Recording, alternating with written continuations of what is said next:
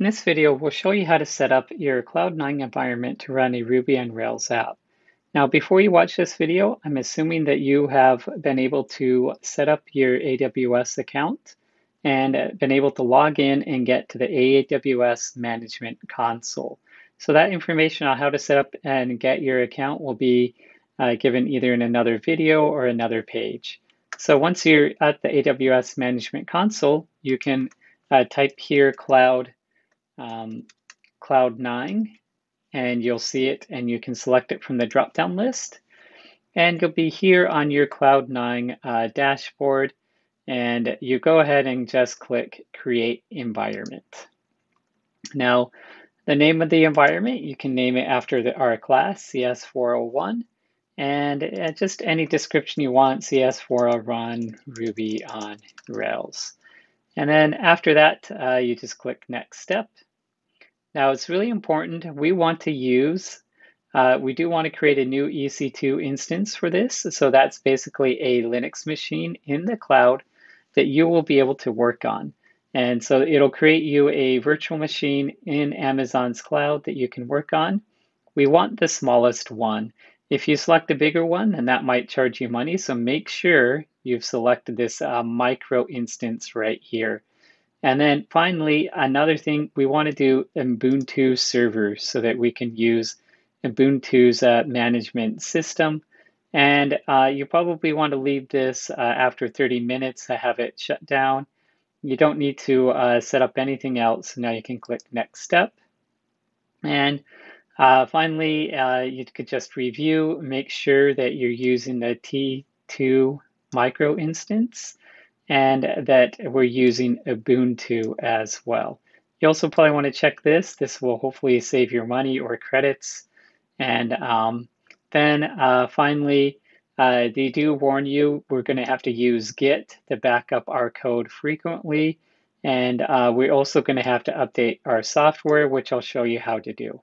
And let's go ahead and create our environment. Now this will take a while for it to get created. And once it gets created, you land on this page. And again, it takes about 3 or 4 minutes for your environment to get created. So just be a little patient. If maybe after 10 minutes it hasn't shown up, then you might have a problem. But make sure you are a little bit patient. And also another thing with the browser you're using, make sure that you allow cookies and cross-site cookies. One browser that doesn't work really well with AWS is the Safari browser. It has some automated anti-tracking that deletes cookies, and that makes it not work very well in Safari. But Chrome and Firefox should work pretty well as long as you haven't installed a bunch of ad blockers and other stuff that blocks the cookies from getting installed. So here is our terminal window or our command prompt. It's called command prompt in Windows. In Linux, it's called a terminal window. And hopefully you're used to using one of these. If not, look for a link to a video to kind of learn some stuff. But basically, we have over here our folders. By the way, this folder is /home/ubuntu/environment. They call it CS401. That's the name I gave it, but it's really the environment folder. And that is the folder we are on here. So you could do a ls to list out the files, and you can see, yep, we got that README file. Now this .c9, anything that starts with a period is a hidden folder, so that's not why we didn't see it down here. So if we want to go to our home folder or up a folder, we could go cd ... goes up a folder. And if we want to go into a folder, just cd environment. And another thing, you could just type the first few letters and press tab, and it should complete the rest of it. So I'm not a super fast typer. I just press tab and it auto completes it. So hopefully you can get used to that right there. Now, the first thing we want to do is update our virtual Linux machine in the cloud. Now we're using Ubuntu, and unlike Windows and Mac, where there's not one company that distributes software, this is an open source operating system. So what you could do is you can download the source for Linux and compile it, and then you can download the source for all the other software packages that you want to do. Now, the hard thing is there's a lot of dependencies. So let's say that we want to install one program. that might mean that we have to install 5 dependencies. And each one of the dependencies might depend on other things, and we might have to install that. So there's Linux distributions that make it easy to install all of the dependencies so we don't have to download the source code and compile it. And Ubuntu is built off of a distribution called Debian, and Debian uses the apt package manager to be able to install software. So the one thing we want to do, sudo, and just so you know, sudo means we're going to use the root user account. And so that's for only commands where we're changing the system. So only to install software and update will we use sudo in this class. And maybe you might use sudo to configure stuff as well. But then we could just go apt update, and this will download to see if there are any new updates. And then we can go sudo apt upgrade. So slightly different, almost the same word. And that is to actually install these. And so if it says it's locked, just give it a few minutes. Sometimes the Ubuntu or AWS Cloud9 will be trying to update some things in the background. If it's locked, just give it a couple minutes and try sudo apt upgrade again. And now these are all the new things that we can install on it. Do you want to continue? We could click Y. If you notice the Y is capitalized, that means if I just press enter, that's the default. And so it'll take you a couple minutes to install all of the updates. Okay, now that we've installed all the updates, let's go ahead and set up our SSH keys with GitHub. So remember, GitHub's going to be the backup of our code. It's going to keep track of our history. Hopefully you've learned a little bit about GitHub already. So we'll be following a guide that GitHub gives us in order to set up our SSH keys. Now, once we log into GitHub, you can go down here and we can go to our settings. And from our settings, we should see SSH and GPG keys. And then there's this generating SSH keys as a little guide. So you can follow this guide, but you already don't have SSH keys, so you don't really need to check for that. But we can go ahead and generate a new SSH key right here. And here's an article for Linux. Basically, we open the terminal window and we run this command right here. So go ahead and paste that in your terminal and then fix the email address so it's your email address, and then press enter, and it will generate you our SSH key pair.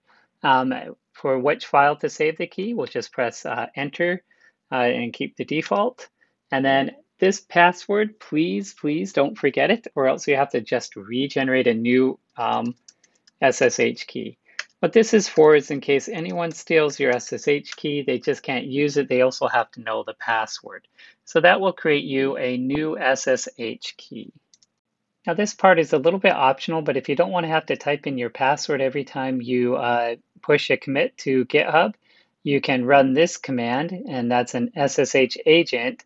And then this just makes sure it's running. Don't worry if you have a different number here, you probably will. That's the process ID number. And it'll be different on every computer. And even if you reboot your computer, it'll be different. And then the SSH add will add the key. It'll ask you for your password. So you type in your password, press enter, and that will keep it. Now, you still want to remember this password in case you need to move this key to a new machine. So you might want to write it down somewhere or put it in a password manager so that you do not forget this password. Now we just need to copy our public key and give that to GitHub. So by the way, what this is going to do is now that we have this key pair, if I give the public key to GitHub, GitHub can verify that it really is me whenever I try to push a commit up to them. And that's how we're going to get away from having to type in a password or even a username. GitHub can automatically identify me by knowing my public key, as long as I keep my private key private. So to be able to get the public key, just type cat, and then we'll do this tilde. You usually shift by the 1 key on a US keyboard, you got that tilde. What that means is the home directory. So in our home directory, there's another hidden folder called SSH where these keys are stored, if you notice that right there. And then you just do id_rsa.pub. Now, there is another file called id_rsa /RSA without the .pub, and that is your private key. You don't want to give your private key to anybody. You want to keep it private, but we can give our public key to whoever we want, and then they can use that to verify that it really is us. So once they do that, it'll print out all of this on a clipboard. So you can go ahead and copy it and then go back to GitHub, and we're going to paste it in. So once again, to find this page, you go to your settings over here, and you got the SSH and GPG keys. And from there, we just click Add or a new SSH key. Now you can give it a name. Since we're doing this on Cloud9, we can give it a name and then paste in everything that you copied. And then by pasting it in, you'll now have the new Cloud9 key added there into GitHub so that GitHub knows your public key. Now finally, we can test our connection with this command right here. And when you press enter, it'll ask you if you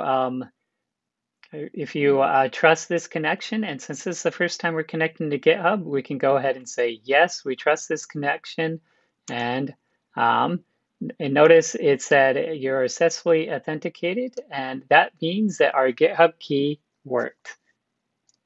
Now that we have our SSH key set up, all we need to do is install the development tools we'll be using in this class. To do that, you just do sudo apt install build essential.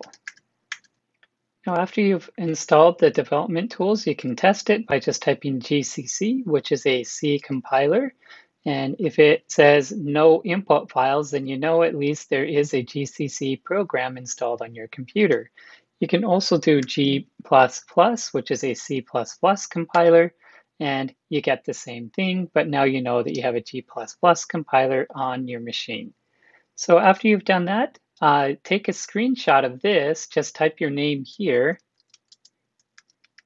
and then take a screenshot showing that you have both of these programs installed, and with your name here as proof that you've got your AWS Cloud9 environment set up.